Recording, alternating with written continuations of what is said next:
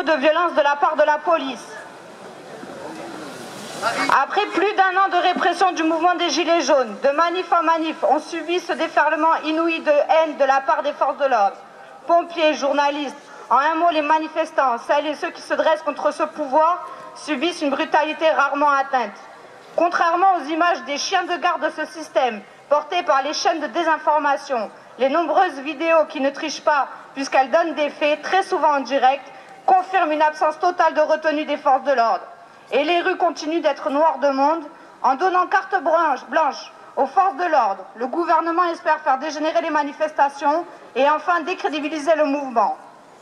Cela n'entame pourtant pas la détermination des manifestants.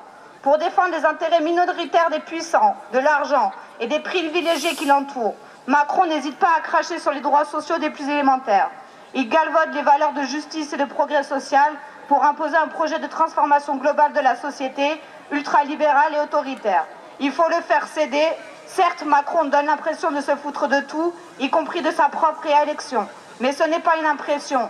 Il est là pour obéir aux ordres de sa classe sociale, la bourgeoisie,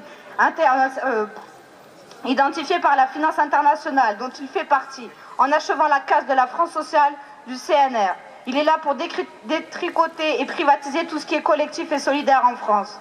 Et sa récompense, certainement, ne sera pas de prendre place dans le paysage politique français. Sa récompense sera d'aller siéger dans ses multiples conseils d'administration, et notamment ceux des sociétés qu'il aura privatisées pour ses commanditaires. Alors non, on lâche rien. Non, la régression sociale ne se négocie pas, elle se combat. On lâche rien, les gilets jaunes du Bas-Santo.